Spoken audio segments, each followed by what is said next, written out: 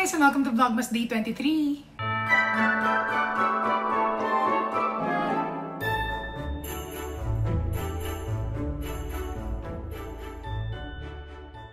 So, for today's video, as you can see from the title, ito is actually sharing with you lang mommy favorites, meaning baby item siya, pero magiging favorite ng mommies kasi it helps us with yung mga certain conditions or yung mga certain things na kailangan ng babies natin. So, for example, kung may dry skin, yung mga creams, di ba? So, actually, I want to include this na for our Vlogmas kasi baka hindi na ako mag-vlog for the rest of the year. Next year na ulit ako babalik. Syempre, pahinga-pahinga din, di ba? So, for now, gusto ko lang i-share sa inyo yung 2020 favorites ko na mga baby items na talagang very big help for mommies and I'm sure magugustuhan nyo din tong mga to. Okay, first one. This is a very new item which is the Nenuco cologne na for babies. I think kung nanood kayo ng vlog ko nung Landers Hall, kasama to. Actually, kakabili lang namin kaya kita nyo punong-puno pa. Kasi I like the scent of this kasi sobrang mild lang. And parang perfect for babies, especially di ba pag maaraw, pag mainit, pag pinagpawisan, yung amoy nito talagang kumakapit. Kumbaga, parang mabango pa rin or smelling fresh pa rin yung anak nyo pagka ginamit nyo to. Lalo na yung anak ko, di ba, toddler na. Medyo ang hirap kasi yung amoy niya, alam mo yung amoy pawis na parang pang tao. So, ang hirap. So, syempre, gusto ko naman, di ba, yung amoy baby pa din, yung amoy fresh pa din siya. Kaya ito, I love this cologne. And ang ganda kasi buti, naglabas na sila nung display. Kasi actually before, gusto na nga namin bumili nito. Kaso, yung meron lang silang available is yung ganun kalaki. And it's 500 pesos. Tapos, alam niyo yung yung dilabas, hindi siya display. So, at least naglabasan na nito. Kaya super duper, ito, one of my favorites right now. Next item, hindi na to bago sa inyo guys. Kung kayo ay matagal na nanonood sa akin, especially kung mami ka, alam mo kung ano ang favorite kong diaper. And that is Happy Diaper, guys. Hindi to sponsored. How I wish nagsusponsor ang Happy. Hindi ko alam kung nagsusponsor sila. Pero ganito ang itsura niya. This is the Happy Diaper Pants na dry. Kasi merong different types ang Happy Diaper. Meron nung dry na de-tape and then meron nung parang color orange. Pero color orange ba? Or basta merong isang type ng diaper ang Happy na plastic type. Hindi ko gusto yon. Nung baby pa yung anak ko, nung mas maliit pa siya, ang ginagamit ko is yung de-tape. Kaso nung lumaki siya, wala nang kasya sa kanya kasi hanggang XL lang yun. So ngayon, ang ginagamit ko during the day is itong Happy Pants. Ito naman, ang trick lang kasi dito is kailangan maisuot mo siya properly. Meaning yung sa may puwetan, kailangan yung garter talagang sasalo. Hindi dapat laylay or hindi dapat yung parang maluwang para hindi mag-leak. Kasi minsan, na-experience ko na din na mag-leak yung wiwi niya using this diaper. Pero those times, talagang napapansin ko na hindi rin sobrang ayos yung kabit ko. Kaya alam mo yun, tumatagos. Pero this one so far, super affordable. 7 pesos per piece. Siya pa rin yung pinakamurang diaper na natagpuan ko. Kaya sobrang the best pa rin talaga to during the day. Next is, since nasa usapang diaper tayo, isunod ko na yung isang favorite kong diaper, which is ito yung greatest discovery ko. Ito yung Drypers diaper. Alam nyo, hindi siya ganun ka-mainstream. Kung nanonood kayo ng mga previous vlogs ko, alam nyo na sinabi ko na hindi ito ganun ka-mainstream. Kagaya ng iba na mga Huggies, Pampers, Mami Poco, diba? Pero this one, grabe, sobrang the best and much affordable siya than the brands I mentioned. Ito, alam mo, na-try ko lang to kasi nung baby pa yung anak ko, nung newborn, may nagregalo. Tapos sabi ko, ang ganda. Tapos nung naghahanap ako ng magandang diaper na mas mura kaysa sa mga Huggies and Pampers, ito yung natagpuan ko. And grabe, sobrang grateful ko na na-discover ko to. Kasi, as in legit, alam mo yung one time natulog yung anak ko overnight, ito lang yung gamit niya, hindi natagusan, pero punong-puno. As in, secure na secure and nakuha niya talaga lahat ng wiwi. And may friend akong nagsabi na sobrang mas mura daw sa Lazada or sa Shopee. Never kasi kung nakatry pang bumili doon. Dahil parang feeling ko, every time, parang ganun din, parang mahal. Ito kasi, sa Landers ko binili, ang price niya per piece is lalabas na 12.7. So, tinry ko, nung 12.12, bumili ako sa Lazada. And I was so surprised na legit nga na sobrang mas mura. Yung isang type na binili ko na Drypers, parang 8 per piece. And then yung ganitong type, 9 pesos per piece na lang. Kaya sobrang nakatipid ako. So, yan. Third favorite, guys. I suggest, mommies, you should try this as in the best. The best diaper so far for me. Ito, mamis, for sure, alam ko, hindi na to bago sa inyo. And that is off lotion. Nung baby pa yung anak ko, medyo hindi pa inaalaw na ganito kasi sensitive yung skin niya and I think hindi pa to pwede sa mga ganun talaga kabata. So, bumili ako nung patch and parang for me, hindi siya ganun ka-effective. I will do a separate vlog on parang a review ng mga anti-mosquito items na baka ginagamit nyo.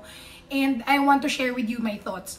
Pero so far, ito talaga yung pinaka-effective. As in, pag nilagyan ko yung anak ko ng ganito, alam mo yun, nape-prevent talaga yung pagkagat ng lamok. Kasi pag yung mga patch yung ginagamit ko, parang nakakagat pa rin siya eh. Pero this one, hindi talaga. Tapos, one application lang. Kumbaga, hindi ako nagre-retouch. Pero, hindi rin naman nakakagat pa rin yung anak ko kahit ilang oras na yung nakalipas. Ang hinahanap ko lang talaga is, kasi ito, talagang mosquito lang siya. Ang hinahanap ko, yung iba pa na anti-insect, kung meron bang ganun. Kasi dito sa amin, medyo marami ding ants. Alam mo yung mga maliliit na pula. And usually, kahit may ganito, pag nakagat siya ng langgam, parang umi-effect kasi nagkakaroon ng pantal. Eh, sure ako, hindi lamok kasi hindi ko siya nakitaan na madapuan ng lamok. So, mamis, kung may alam nga kayo na ibang cream, lotion, or something na anti-insect, hindi lang anti-mosquito, pati langgam kung meron, paki-comment nyo nga sa baba. Kasi gusto ko lang din malaman kung may ganun ba para makabili naman ako at matry ko sa anak ko. Kasi ayoko talaga pag nagkakapantal siya kasi ang nagiging tendency is kakamutin niya tapos magsusugat. So, pumapangit yung balat.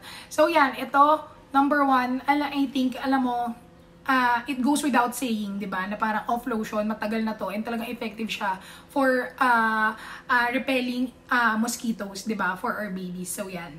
And then next is, sundan ko na, since nanggaling naman tayo sa usapang anti-mosquito, is this one, which is the tiny remedies na after bites. So, syempre, di ba, sabi ko nga sa inyo, hindi maiiwasan. Yung sa lamok na iiwasan. Pero yung sa mga langgam, guys, hindi, napapapak nila yung anak ko. So, minsan may pantal, makikita ko. And this one is very effective for me pag nilagyan ko. Kasi, magapa rin siya, pero napapansin ko na hindi na kinakamot ng anak ko. And then, parang after siguro a day or 2, nawawala na agad yung bump and parang walang marks kasi kumbaga hindi niya nga nakamot, so walang sugat, hindi rin nangitim. So ito, sobrang ganda nito and actually affordable pa to kaya siya maganda.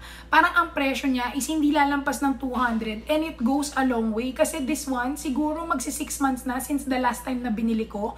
Pero hanggang ngayon, buong buo pa din siya at ang dami pa, puno pa kasi every time I press, alam mo yung wala pang air, siksik na siksik pa siya. So maganda to. And alam ko kasi ito is natural ingredients. Ayun, nakalagay nga, natural ingredients and actually it's pediatrusted. Relief from first use, siguro yun, kaya hindi talaga nagkakamot na yung anak ko after kasi nakalagay dito, relief from first use, legit naman yung claims nila dito. Cooling and soothing, actually tinry ko to, medyo malamig nga siya. Kasi syempre guys by the way, kung maglalagay kayo ng cream sa anak nyo, dapat itry nyo din siya muna, especially kung hindi nyo pa alam yung feeling, para alam nyo ano yung mararamdaman ng anak nyo, diba? So, no menthol or parabens, yun ang maganda. And then, non-steroidal and petroleum-free. Petroleum kasi yung parang medyo malagkit, diba? Medyo sticky.